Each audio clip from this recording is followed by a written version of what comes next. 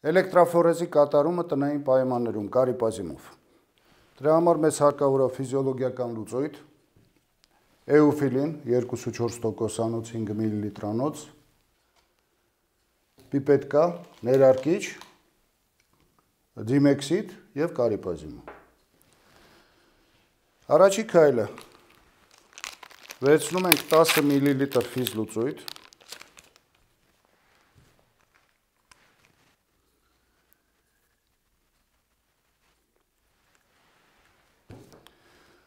լցնում ենք կարիպազիմի մեջ։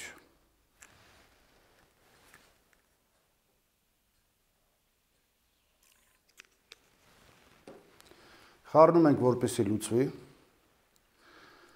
Լուծվելուց հետո հեռացնում ենք կափարիչը, ավելացնում ենք 2 կաթիլ դիմեքսիդ։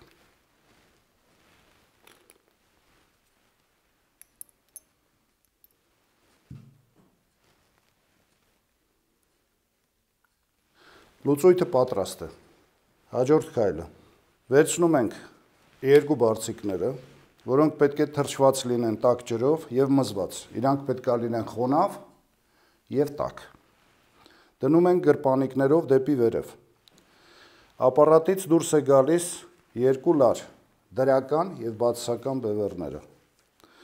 Գրպանիկների մեջ մտցնում ենք դրական և բացասական բևեռները։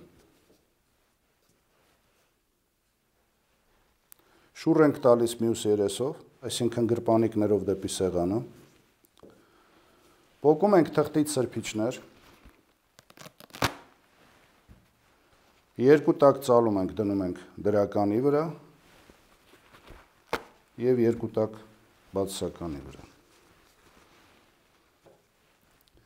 Դրական բևեռի վրա լցնում ենք մեր պատրաստած կարիպազիմի լուծույթը հավասարաչափ, բացասականի վրա 1 ամպուլ էուֆիլին 2,4%-անոց, նույնպես հավասարաչափ։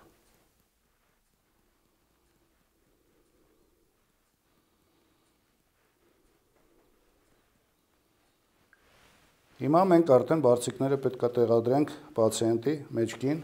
և փորի տակ։ Էլեկտրաֆորեզի հետագա ընթացքը։ Առաջի քայլը բացասական բևեռը թղթով դեպի մաշկը դնում ենք պորտի տակ, հիվանդը պառկում է նրա վրա։ Դրական բևեռը դնում ենք գոտկային հատվածում, եթե ճողվածքը գոտկային հատվածում է, էլի թղթով դեպի մաշկը։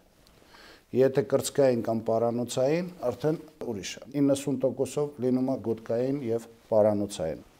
Միացնում ենք ապարատը։ Եթե կոնտակտը լավ չի, դրական բևեռի վրա կարող ենք դնել որևէ ծանրություն, աղի տոպրակ կամ կարող ենք ձեռքով նույնիսկ սեղմել։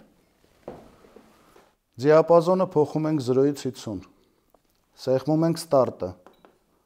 սեղմում ենք թայմերը, առաջի օրը 10 րոպե, երկրորդ օրը 15 րոպե, երրորդ օրվանից 20 րոպեով շարունակում ենք մինչև վերջ։ Առաջի օրը 10 րոպե, սեղմեցինք և սկսում ենք բարձրացնել։ Բարձրացնում ենք այնքան, մինչև հիվանդը կզգա թույլ ծակոցներ, կամ մեջքի, կամ փորի վրա։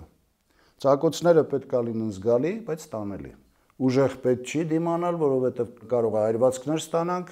և թույլն էլ նույնպես պետք չի, որովհետև դեղը անհրաժեշտ քանակությամբ չի լցվի ողնաշար։ Պրոցեդուրան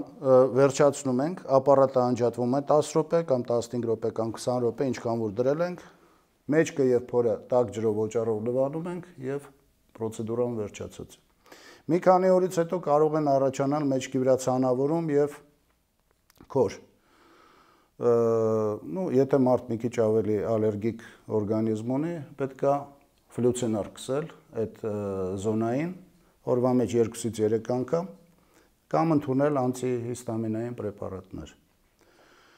Ուզում եմ ուշադրություն դարձնել, որ էլեկտրաֆորեզը ունի հակացուցումներ, գինեկոլոգիական պրոբլեմներ կամ տղամարդկանց մոտ շագանակագեղձի պրոբլեմներ, հարկավոր կլինի, որ անպայման տվյալ մասնագետը թույլատրությունը տա, որպեսզի պացիենտը ստանա էլեկտրաֆորեզ։